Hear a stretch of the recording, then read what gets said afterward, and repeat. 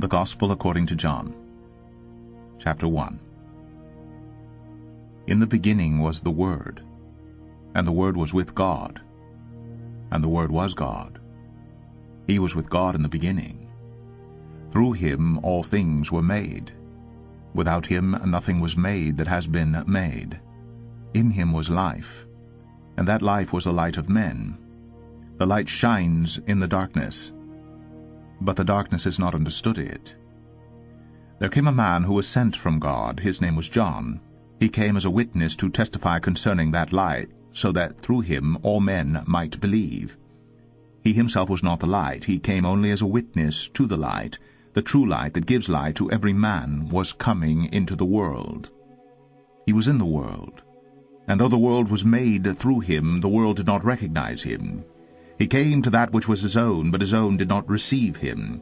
Yet to all who received him, to those who believed in his name, he gave the right to become children of God, children born not of natural descent, nor of human decision or a husband's will, but born of God. The Word became flesh, and made his dwelling among us. We have seen his glory, the glory of the one and only who came from the Father, full of grace and truth. John testifies concerning him. He cries out, saying, "This was he of whom I said, He who comes after me has surpassed me, because he was before me." From the fullness of his grace we have all received one blessing after another. For the law was given through Moses. Grace and truth came through Jesus Christ. No one has ever seen God, but God, the one and only, who is at the Father's side, has made him known. Now this was John's testimony, when the Jews of Jerusalem sent priests and Levites to ask him who he was. He did not fail to confess, but confessed freely, "I am not the Christ." They asked him, "Then who are you? Are you Elijah?" He said, "I am not." "Are you the prophet?" He answered, "No." Finally they said, "Who are you? Give us an answer to take back to those who sent us. What do you say about yourself?" John replied in the words of Isaiah the prophet, "I am the voice of one calling in the desert, Make straight the way for the Lord." Now some Pharisees who had been sent questioned him, "Why then do you baptize if you are not the Christ, nor Elijah, nor the prophet?" "I baptize with water," John replied. "But among you stands one you do not know. He is the one who comes after me, the thongs of whose sandals I am not worthy to untie." This all happened at Bethany, on the other side of the Jordan, where John was baptizing. The next day John saw Jesus coming toward him and said, "Look, the Lamb of God, who takes away the sin of the world. This is the one I meant when I said, A man who comes after me has surpassed me, because he was before me. I myself did not know him, but the reason I came baptizing with water was that he might be revealed to Israel." Then John gave this testimony, "I saw the Spirit come down from heaven as a dove and remain on him. I would not have known him except that the one who sent me to baptize with water told me, The man on whom you see the Spirit come down and remain is he who will baptize with the Holy Spirit.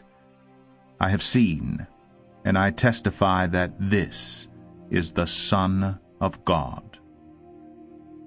The next day John was there again with 2 of his disciples.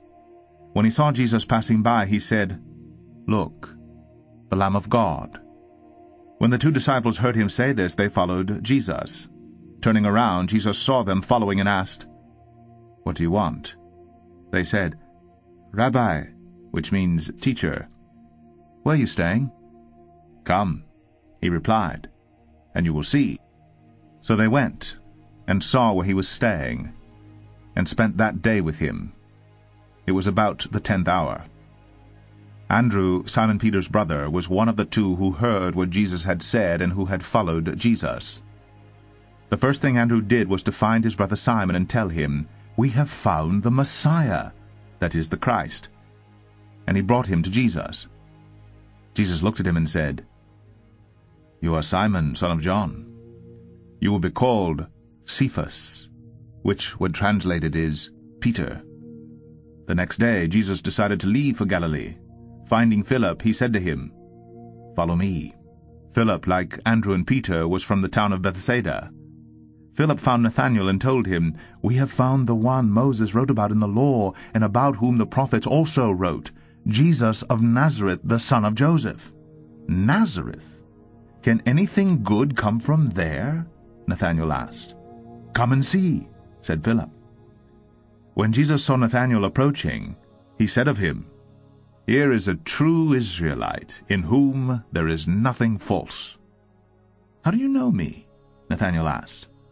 Jesus answered, "I saw you while you were still under the fig tree before Philip called you." Then Nathanael declared, "Rabbi, you are the Son of God. You are the King of Israel." Jesus said, "You believe because I told you I saw you under the fig tree? You shall see greater things than that." He then added, "I tell you the truth. You shall see heaven open, and the angels of God ascending and descending on the Son of Man."